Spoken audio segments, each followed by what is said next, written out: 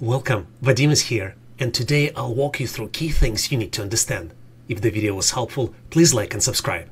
Let me show you how to rewind changes when update broke your PC, and we'll use System Restore and Uninstall Updates feature from the Windows 11 recovery menu. To get into Windows recovery mode, you need to hold the Shift button during the boot process.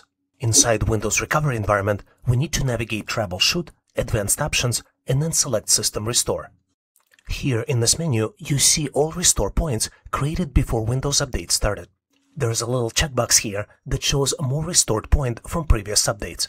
If you know which update is causing the issue, you need to select this update, click Next, and complete the restore. Hopefully System Restore helps you, but if it doesn't, you need to proceed and reset this PC or use an in-place repair next. Let me share with you how to disable Windows 11 startup apps to stop unneeded apps from auto-starting and slowing your day. To start disabling the apps, you need to open Task Manager and select Startup Apps. To do this, right-click on the taskbar and select Task Manager. Here on the left, select Startup Apps and expand the window. So the million-dollar question here is how to decide what to disable.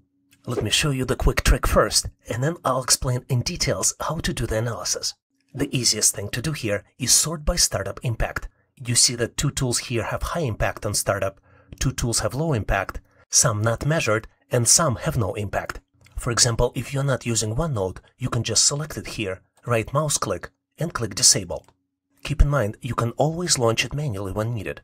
So how do you decide what to disable? There are three important categories I would emphasize: safe to disable, do not disable, and some app may fall into third category, where you're unsure. Let's look at each category in more details. Some apps are safe to disable. They're convenience apps, like chats, cloud sync, tray utility, or helpers. You don't need them immediately once you sign in. They just add themselves as part of install process. Second category is do not disable. I would add into this category security antivirus, core Windows services, drivers, or virtualization tools. For example, into the first category, I would add OneNote and OneDrive, as well as Copilot. And into the second category, I would add Microsoft Defender and Windows Security Health Sys. This brings us to the third unsure category. This is where we need to disable one item at a time and reboot, just to confirm we didn't do something wrong.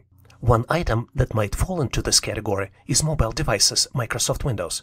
This is the device pairing transfer service. If you don't need to connect phones or tablets or use nearby features, you can disable it. Otherwise, keep it enabled. Let's wrap up. The key benefits of disabling startup apps are improved performance, enhanced stability, and it gives you full control. Improved performance means faster login and the snappier first minute. Enhanced stability means reducing possibility of something crashing. And you are in control. You decide what's always on versus what launches only when you need it.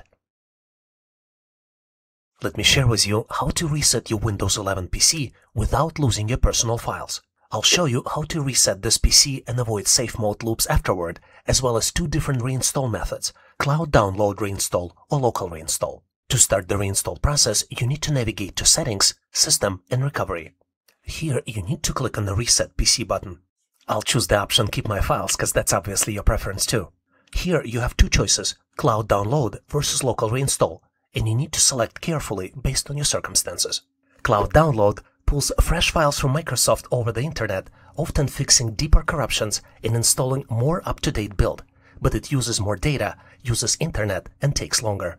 Local reinstall, the alternative, uses the recovery image already on your PC, which was created as part of Windows installation. Local reinstall is faster, it works offline, but if that image is damaged or outdated, you may reintroduce issue and need a big round of updates afterwards.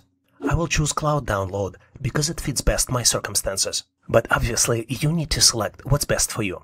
One important tip here that might help you: if reset fails to start, install the latest cumulative Windows updates or use in-place repair from ISO file.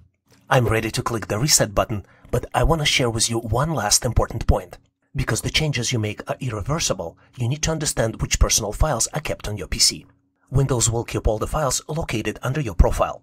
If you go to Drive C in Windows Explorer and then select Users folder, you will see all the users on this computer, and all the files under the particular user will be kept, which includes desktop, documents, downloads, pictures, music, and videos. Windows Reset also preserves other library folders and locally synced OneDrive items.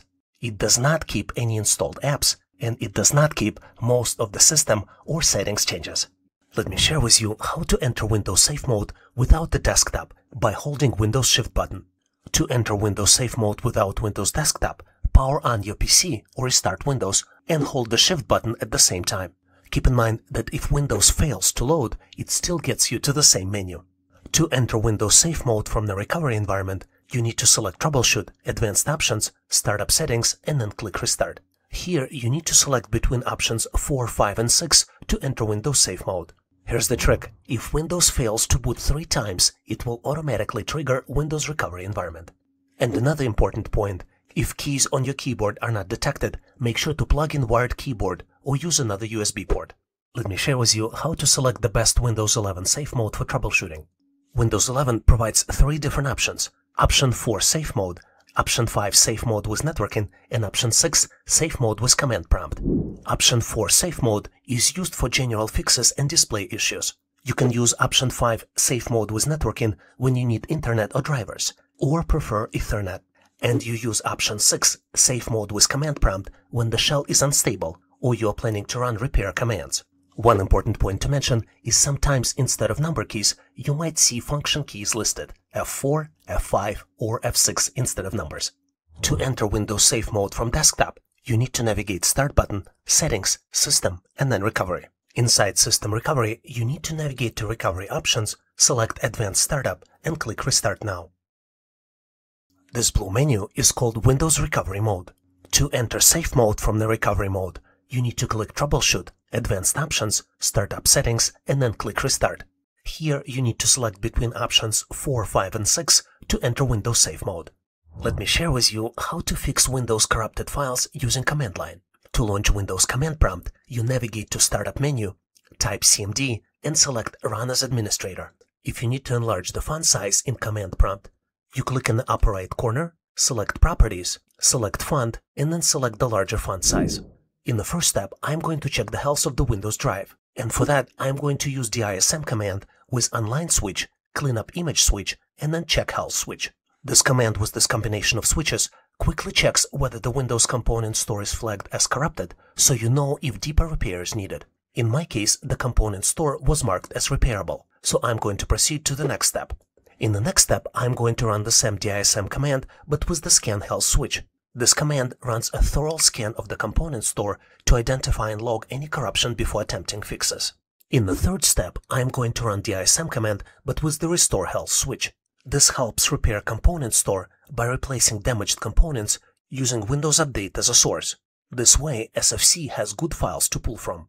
You can also use sfc/scannow command. This command verifies all protected system files and replaces any corrupted files from now healthy component store to stabilize Windows. And finally, you can run check disks on drive C with the /scan option. This performs a fast online check of the disk's file system metadata to catch issues that can cause corruption, recommending /F or /R later if fixes are required. And if you want to go deeper on the topic, make sure to watch this video next.